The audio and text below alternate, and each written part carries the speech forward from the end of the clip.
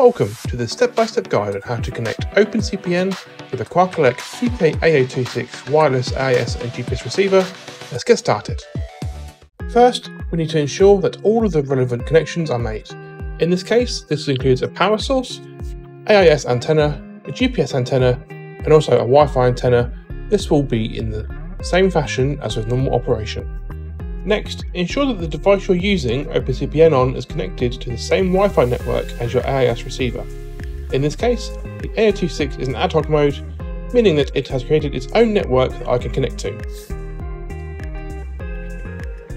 Now that we have the receiver's connections made and your PC is on the same network as the receiver, we can load up OpenCPN. Once open, navigate to the toolbar on the left-hand side of the screen. The second button, Options, is what we need. When this window opens, we then need to go to Connect. This is where you can add, edit, or remove various connections. We have the option to set up a serial or network connection. For now, we are focusing on network.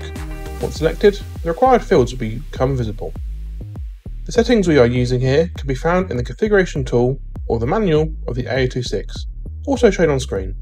So please be aware that the exact settings you need to enter may not be as we have done in this video. Under user comment, I've put the product name, but this is just for reference purposes only. Once done, click apply, check that the connection we have just created is enabled, and then click OK.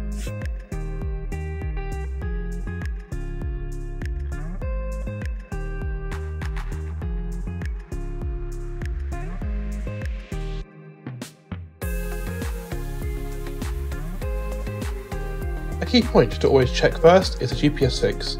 This can be found in the top right of the screen in the form of signal bars. In our demonstration, you'll see AIS targets appear instantly. As we are located inland, we are using a simulator, so it may take a moment or two for targets to appear on the screen. By right-clicking on a target and selecting Target Query, you will be shown information such as MMSI, vessel size, GPS, heading, and time since last transmission. All of this information can be crucial in staying safe in the waters. You can also open a list of all AIS targets in range to see all the information in one screen. Along the top of the screen is your dashboard. This can be tailored to show any information you desire or are able to input into it.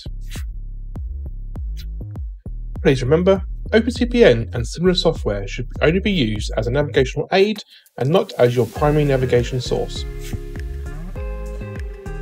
Please keep your eyes on our social media platforms for more episodes on OpenCPN to come, and as always, stay safe and happy sailing.